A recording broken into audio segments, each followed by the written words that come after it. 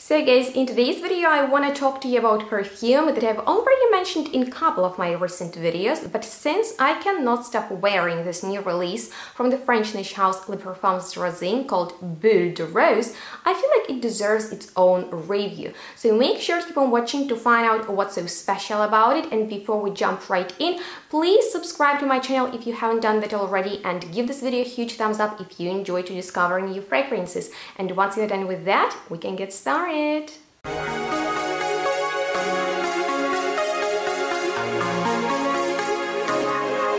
Hello and welcome everyone to the review on probably my most worn fragrance at this point, which is Bulle de Rose from Les Parfums de Rosine, which is an amazing French niche house that specializes in creating rose perfumes. So in case it happens to be your favorite note, you definitely need to check them out because there is rose in all of their products. And I have a couple of their perfumes which I've already reviewed for you guys, and this is their newest release, which looks so cute. Just check out this bottle. It's almost like a lacquer, and the pale pink, the pale blue and white definitely inspired my look today, as you can probably tell.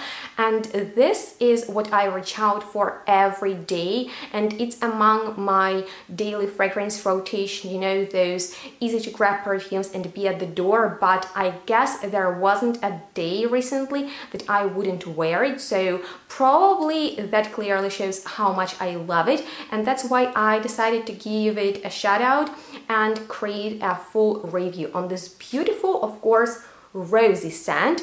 And I would like to first read you the official description of it and then discuss. Bulle de Rose, both playful and chic, sophisticated and fiery, exudes the youthful grace and subtle elegance of a sophisticated woman. A spray of Bulle de Rose, like a joyful burst of life, is the last step in the final touch before starting her day. Bulle de Rose is a fragrance combining the sparkling scents of bergamot and black currant with the sweetness of a soap accord, all carried by a rose absolute. So that kind of gives you an idea, and I would totally agree with this description because it's a very chic and sophisticated, elegant type of a rosy scent that is both clean, floral and actually powdery.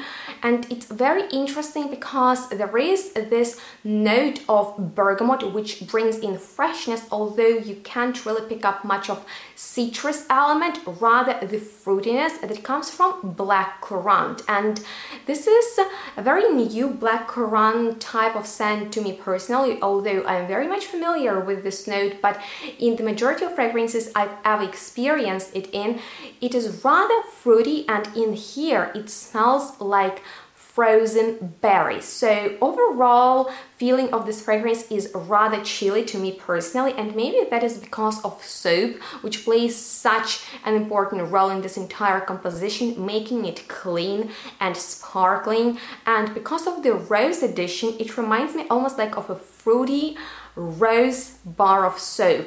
And the only fragrance in this similar and kind of soapy style would be Bubble Bath from Maison Margiela, which I've already reviewed for you guys, and probably this is like a modern soapy accord that replaces traditional aldehydes, which are very, you know, clean and sparkling and these days old-fashioned smelling.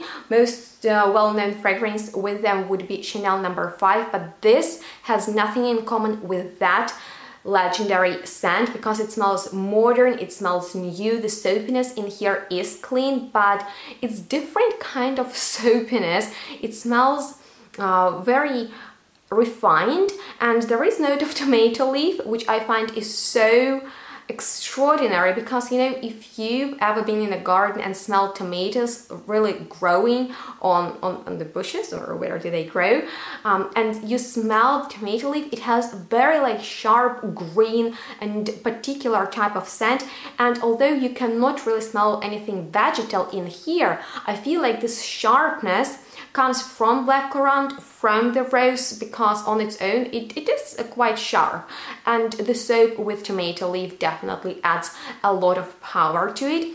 There is a really nice powderiness in the dry down, which is not always noticeable to me, and that's funny because I'm a big fan of powdery perfumes, but this is not the typical musky powderiness. I don't know from which element it comes, but it's very, very light, although noticeable, and I really like how this fragrance makes me feel throughout the day. That is probably one of the reasons why I wear it so often, because it changes, it opens up really, really bright, and it's like a joyful burst of life indeed. But then I enjoy the soapiness that it makes me feel clean and fresh throughout the day, and it dries down into this very elegant powdery scent.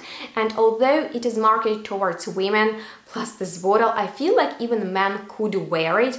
Benny personally really enjoys it. I sprayed it today on my hair and he was like really into it. So this fragrance is special because, first of all, it has bold character, which I really appreciate in perfumes because it is recognizable and it is unique, very modern, and at the same time classy smelling. Second of all, I really adore this bottle. It is so pretty, and it definitely makes me want to grab it and wear it. And third reason why I really, really love this perfume is because it performs amazingly, being not overwhelmingly strong yet long-lasting, with nice sillage, noticeable throughout the day. I find that this is a perfect signature scent type of perfume that I think is great for winter time, probably because I discovered it for myself during the cold weather, although because it has this chilly, fresh, cool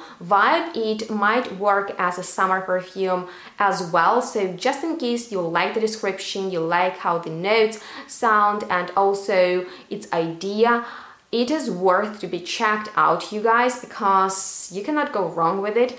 And yes, it's my go-to perfume. I wear it every day to work. It is very easygoing, and I am obsessed. So that was my review on Bulle de Rose. By the way, please let me know what does this name mean, and if you have ever heard of this brand, please let me know your experience with it and what do you think about this one after my review. I would love to hear from you guys, and if you have any questions left, I'm here to answer them. So go ahead and leave your comment down below. Also, don't forget to check out the description box for more helpful information like discounts and my previous reviews on Les Parfums de Rosine.